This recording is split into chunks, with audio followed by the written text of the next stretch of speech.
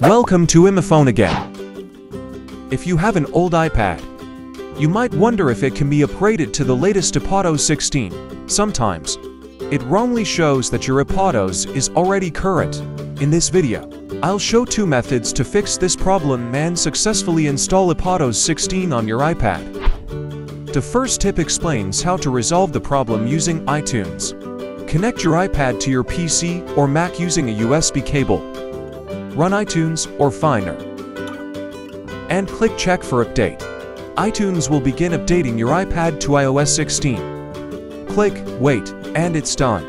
In the second tip, learn how to update iPad to iOS 16 without iTunes. Use a program called iMyFone Debug on your PC or Mac and connect your iPad via USB cable. Choose the Fix System mode and enter Recovery mode. Then choose Advanced mode. Wait. Your iPad will be fixed and updated to the latest iOS version.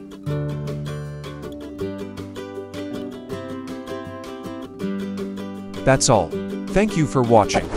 And remember to subscribe to our channel.